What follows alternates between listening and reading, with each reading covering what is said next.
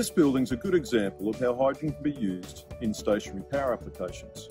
Built in 2013, the ideas for this building were originally developed by Professor Evan Gray, a world expert in the storage of hydrogen as a solid. Solid hydrogen is stored in these compact metal hydride tanks instead of large high-pressure gas cylinders. The system takes rooftop and window shade-mounted solar PV energy to supply the building during weekdays when classes are in session. Surplus energy is stored in the batteries. When the batteries are fully charged, spare solar PV energy is directed to the electrolyzer, which splits water into hydrogen and oxygen.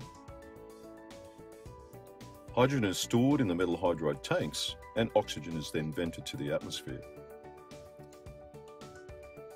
In buildings such as hospitals, this oxygen can be captured, stored, and used in medical applications.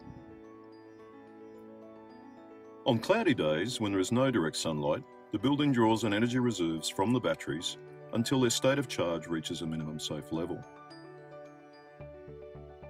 At this point, the building control system releases hydrogen from the metal hydride tanks by applying reserve hot water from a rooftop solar thermal system. Now a gas, the hydrogen is directed to a fuel cell which draws in oxygen from the surrounding air. Oxygen and hydrogen gases are then combined to create electricity and heat for making more hot water.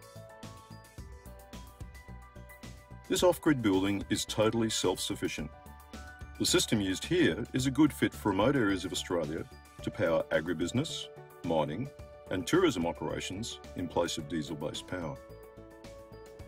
This building's also been designed to take advantage of best practice air conditioning using thermal storage.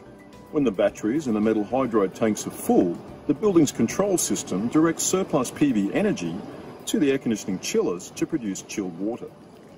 This reserve of chilled water can be drawn on in cloudy weather rather than using the more expensive stored energy from the batteries or the metal hydride hydrogen storage and fuel cell system. This building's also a great example of passive lighting design, where natural sunlight is used in preference to more expensive and wasteful electric lighting. Large window areas, reduced internal walls, and use of glass partitions all help to improve the ingress of natural sunlight, which in turn helps to improve occupant health and productivity.